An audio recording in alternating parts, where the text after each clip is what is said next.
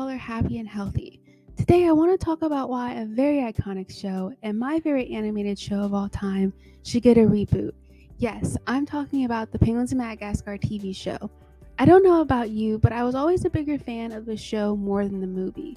Although, to give the movie credit where credit is due, the Penguins movie was the first thing in the Madagascar franchise that I watched and was definitely good enough to get me interested in the whole franchise. However, I started to love the show more once I watched it. Even more than that, I believe that the Penguins of Madagascar TV series is the best thing that DreamWorks Animation has ever created. And after that sentence, I can already hear people saying, but what about the How to Train Your Dragon movies, and the Kung Fu Panda movies, and the Shrek movies?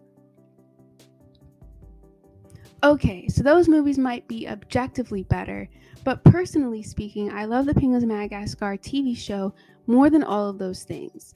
The show is truly my favorite thing from DreamWorks Animation, and that's one of the reasons why I want the show to come back. But there are other reasons as well, and I want to discuss those reasons with you all today. The quality of the show. So, the biggest and most obvious reason I believe the show should get a reboot is because the Penguins of Madagascar was just such a great show. The humor is just top notch. I'm sure all of us who watched this show at least once can think of an iconic moment from this show or something that just makes us laugh so hard that our stomach hurts. The show has such great comedic timing, extremely funny jokes, and the voice actors themselves make the jokes even funnier. The characters. But it's not just about the humor. For me, the biggest reason I love this show is because of the characters. The characters are what kept me watching this show. Skipper, Kowalski, Private, and Rico. Those four penguins are the stars of this show, both because they are the main characters and because their characters are just so well written.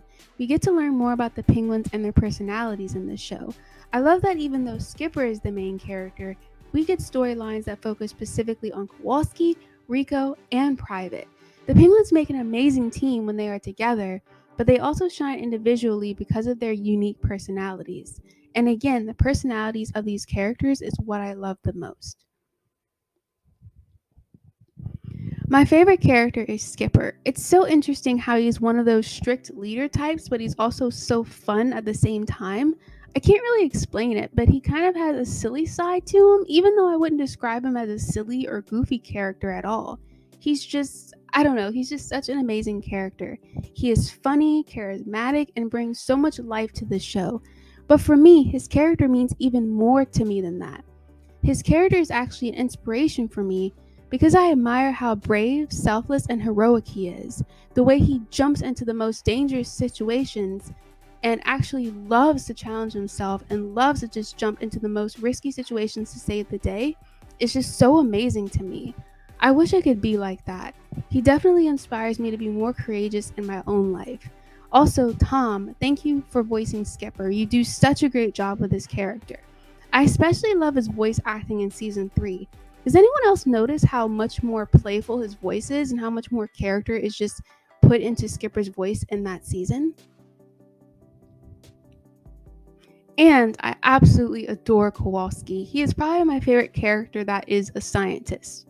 I love how he has that typical scientist persona and has a very logical perspective on everything, but we also get to see other sides to his personality as well.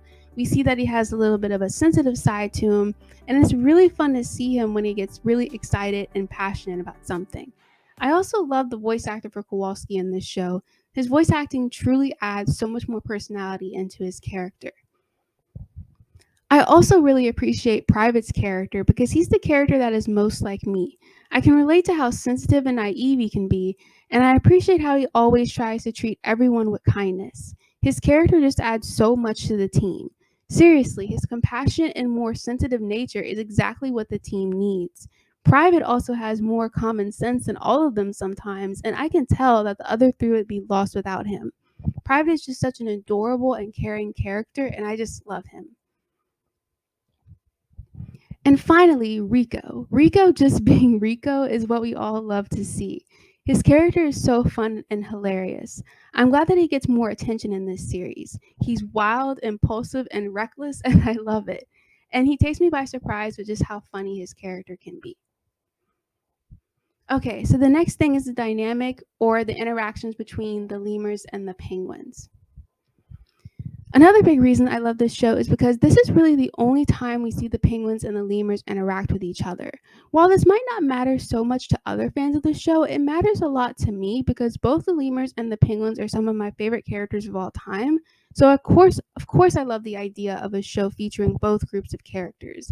I'm not a big fan of how Julian's character was written in this series. We'll talk about that later, but I still appreciate having both the lemurs and penguins in this show. It was fun to get a glimpse at the dynamic those two groups of characters would have with each other. The interactions with those two groups of characters, the interactions those two groups of characters had could have been even better if Julian's character was written in the same way that he was written in All Hail King Julian.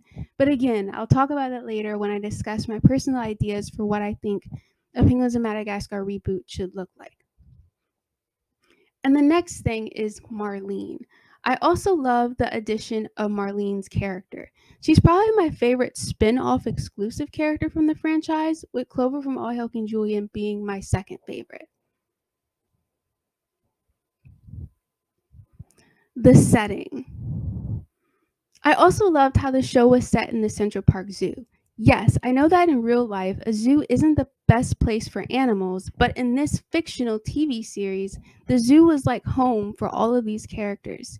Seeing all of the animals come together and have zoo meetings in the gift shop was so fun. Plus, I enjoy these characters being in a city environment and being around humans. I loved it whenever the penguins would give their commentary on humans and how we behave. Of course, seeing the penguins knock out a few humans to achieve their missions was also hilarious. It's lighthearted and fun. I also appreciated how the show kept a very lighthearted and fun vibe to it. Despite having some very action packed episodes, the show never got super serious and never tried to make you cry. This show is just pure fun and comedy. It has some of that same humor and wacky shenanigans that are present in the Madagascar movies. This is the perfect show to watch when you need something to put a smile on your face. Trust me, you cannot not smile when you see these amazing penguins that are able to outsmart humans and save the day and have fun while doing so. Overall, this was a show with amazing characters, excellent comedy, and had so much clever and it had so much clever and fun writing, and that is one reason why this show deserves a reboot. The next thing is that we never got a proper ending or an official goodbye to the characters. Another reason why this show needs to come back is because we never got a proper ending to the show or official goodbye to the characters. I love a lot of things about All Hail King Julian, and one of those things is how the show had a proper ending. I really appreciated the very sweet friendship moments between all the main characters in the last episode. The last episode also explained why Clover wasn't there in the first Madagascar movie, and by the end of All Hail King Julian, so many of the overarching storylines get resolved. Uncle King Julian was no longer trying to take over the kingdom because he found love. He Carl, another one of Julian's nemesis or an enemies, was he retired from being Julian's enemy. Clover married Sage, and there are plenty of other examples. However, in the Penguin show, the only thing that got resolved was that Skibber was finally able to erase his criminal records in Denmark, and Kowalski and Doris finally got together. But that was about it. We don't know if the Penguins would have decided to leave the zoo at the end of the series, and we did not get a proper goodbye to these characters. There was still a lot that I wanted to see happen before the series ended, and I will talk about that next as I discuss my ideas for a Penguins of Madagascar reboot. My idea for the reboot. Okay, so there are several things I would like for the Penguins of Madagascar TV show to do differently if it were to get a reboot. But let's start with the things I wouldn't change. I would keep the Penguins of Madagascar TV series at the Central Park Zoo because, as I said before, I really do enjoy that setting for the series. I would also keep all of the main characters in the show. I obviously want to see more of these amazing penguins just being themselves, but I also want the show to bring back the lemurs and Marlene. I also want to see some of the familiar antagonists in the series, such as Dr. Blowhole, Hans, Officer X, Clemson, and so on. And of course, I want the show to be just as fun and hilarious as the original. However, here are a few ideas to make an incredible show even better. So the first thing is 22-minute long episodes. The first thing that the reboot should do differently is to have 22-minute long episodes rather than 11-minute episodes. I guess it doesn't really make that much of a difference how long the episodes are. I would take 11-minute episodes over no episodes at all. But if the show were to get a reboot, there's no telling how many seasons it would get. So just in case you would only get like one very short season, it would be better for the episodes to be longer so we can get more of the penguins even with less episodes. Also, while the 11-minute episodes usually tell a really fun story like 80% of the time, I do find that there are a few episodes of the show that would have been better if they were longer and could have had time to develop the story more. That's why I believe that the episodes for the reboot should be 22 minutes long. The second thing is to move away from Nickelodeon and be a Netflix series instead. The next thing I think the reboot should do differently is that instead of DreamWorks creating it with Nickelodeon, they need to make it a Netflix original series instead, just like they did with All Hail King Julian. As I've been watching a lot of Nickelodeon lately, I noticed a very big problem with that network. They treat their good shows like trash and barely air them on their channel. Basically, they sabotage most of their own shows, and those shows end up getting canceled way too soon. Knowing what I know about the network, it's no surprise that the Penguin show got canceled without a proper ending. I don't want the reboot to get the same treatment, so I think that DreamWorks needs to make it an original series for Netflix instead. The third thing is that they need to fix King Julian's character.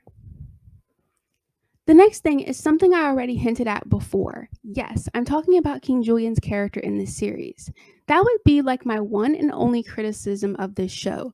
DreamWorks, how is it that you were able to make Julian such an amazing character in All Hail King Julian, but then you tried your absolute best to ruin his character in this series? Like, really, I don't understand why they would take one of the greatest protagonists of this franchise and make him practically unlikable here. Now, in theory, it is an interesting idea to take a protagonist in one part of the franchise and try to make them an anti-hero in another part of the franchise. However, the way they attempted to do that with Julian's character here just wasn't it. Some of you might say that it would be better if Julian just wouldn't be in the reboot at all. And that's where I would disagree with you because, again, I want to see more interaction between Julian and the penguins. I think that's part of what makes this show special is that it's really the only part of the franchise where the lemurs and penguins say more than two sentences to each other. From what I've seen in the show, I know that the lemurs and the penguins could have had a really great dynamic with each other if not for the way Julian's character was written in this series. Also, it's just plain disrespectful for them to try and ruin such a great character like Julian in this series, so they need to make up for it by making Julian's character better in this hypothetical reboot that may never happen. Okay, here's one of my ideas on how to improve Julian's character on the Penguins of Madagascar TV series. There is a summary of the show which describes Julian as an unwelcome challenge to the penguins' dominance at the zoo.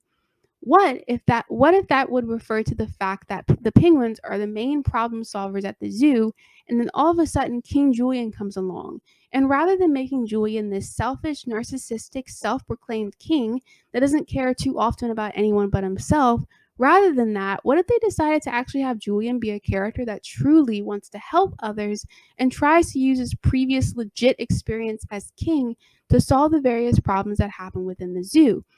And then, because the penguins and Julian have very different philosophies as to how those problems should be solved, that could be where the main conflict between the lemurs and the penguins come from. Because if you watch the show, the Penguin Show, you'll see that a lot of the time, a lot of the episodes feature this conflict where Julian is causing trouble for the penguins and all that sort of stuff. But I think that what I was just talking about is a much better way to produce conflict between these two groups of characters than just simply ruining and exaggerating Julian's character. Julian has a very unorthodox way of leadership. Yes, Julian does need Maurice to stop him from implementing some of his extremely wild ideas, but a lot of the time, his unusual style of leadership does prove to work.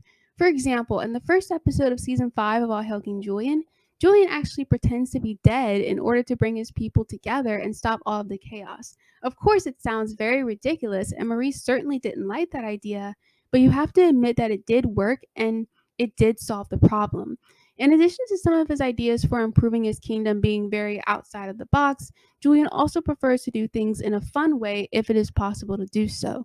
Meanwhile, Skipper, as well as the other penguins, have a more practical and orderly way of leadership. He has years of training and he's very strict about sticking to that. While he does act on instinct when necessary, Skipper seems to have very little tolerance for doing something that is super outside of the box.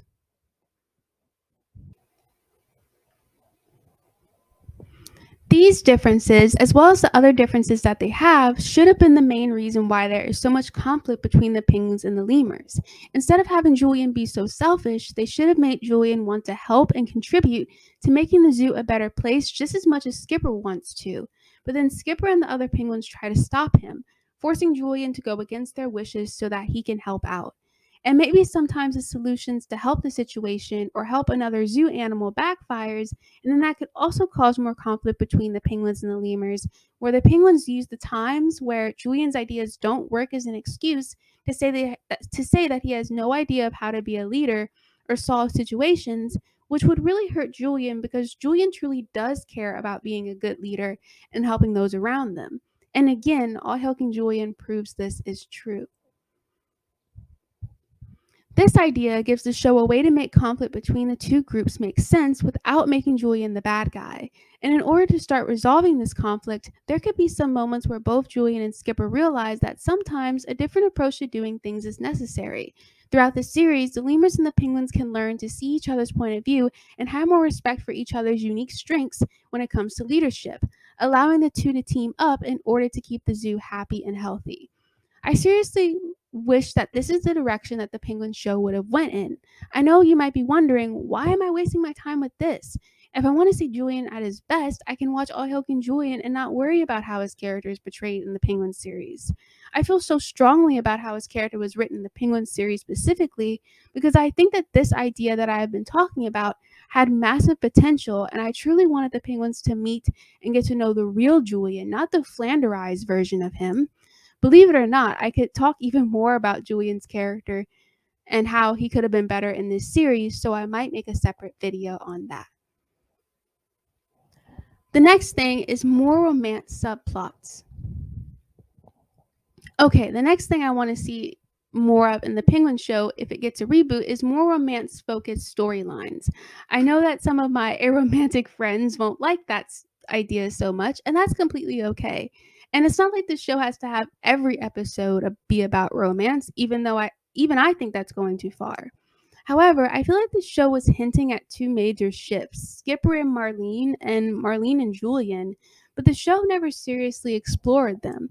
I know a lot of us used to and probably still do ship Marlene and Skipper. And while I know that there are some that want Skipper and Marlene to remain friends and not add romance to their relationship, I also think it would have been interesting if Skipper and Marlene would have indeed started dating. Obviously, there are other ships that people have from the show, but I'm not going to go in details about ships today. I'm just saying that it would be nice if one of the main characters had a love interest. Yes, I know we got Kowalski and Doris, but I wanted another one of the main characters to get a love interest as well. More friendship moments. Now, let's just forget about romance and talk about friendship because I really just want more friendship moments within this show, mainly between the lemurs, the penguins, and Marlene. I want to see more moments where all 9 of them are hanging out together like they do at the end of the episode sometimes. I know that the penguins are super close with each other, but I also wanted each of the penguins to develop a deeper friendship with someone outside of their penguin group. It would have been nice if we got to see more friendship moments with Skipper and Marlene or Marlene and Kowalski. I also feel like Maurice would be good friends with Kowalski since they are the two smartest characters in their respective groups. And Maurice and Marlene would also be good friends, I think, if given more of a chance to hang out with each other. Also, I feel like the show was trying to do this whole enemies to friends thing with Skipper and Julian. I can see why the two weren't very close because, once again, the way they wrote Julian's character in this series made it hard for really anyone to be his friend. However, if they fix Julian's character in the reboot and write him the way that they did in All Helping Julian, then I think a true friendship between the two of them would happen. I think Skipper, as a fellow leader, would have a lot more respect for Julian if he knew how good of a king Julian really was in All Helping Julian. Skipper and Clover, while not the exact same, have very similar personalities. If Clover and Julian could be such good friends despite their differences, then so could Julian and Skipper. Also, I could totally see Smart Mort. Basically, Mort becomes like Kowalski level smart when he drinks coffee. That was revealed in All Helping Julian. And it would be really great to see Smart Mort and Kowalski bonding and like doing science experiments together, something like that. Although, if the penguins find out that Mort is practically evil, and again, that's something that All Helping Julian revealed, so watch All Helping Julian if you want to know more. But I think that if the penguins find out that Mort is practically evil, then they would probably want to avoid Mort. They would probably want to avoid Mort at all costs. But then again, Skipper might want to use Mort's powers, such as his ability to consume souls. Yes, he can do that. But anyway, Skipper might want to use Mort's powers to fight against his arch enemies or something like that. So I don't know. There's so many possibilities, and it would just be so interesting to see the penguins' reaction to who Mort truly is. Anyways, these are just a few examples, but yes, I want to see more friendship moments between all of these characters. The next thing is that the reboot should have better animation. And the last thing that I think will make the reboot even better than the original is to, have better animation. The animation in the original never bothered me that much, and I appreciate how the show's animation at least improved a little bit each season. However, if they could improve the animation even more, then that would be amazing. So yeah, those were my ideas for the Penguins of Madagascar reboot and my thoughts on why the show should come back. What are your ideas for a reboot of the Penguins of Madagascar TV show? Please let me know. As I've said before, I just really want this show to come back because I love it so much and the show means a lot to me. All 9 of the main characters in this series make me so happy, and some of the characters, like Skipper, inspire me to be a better person. I think there were so many different storylines that the show could have explored if given a chance to continue, so I really hope it gets that chance. Again, let me know what your thoughts about this topic are in the comments. Thank you so much for watching. Please remember to love yourself and be kind to everyone. Bye!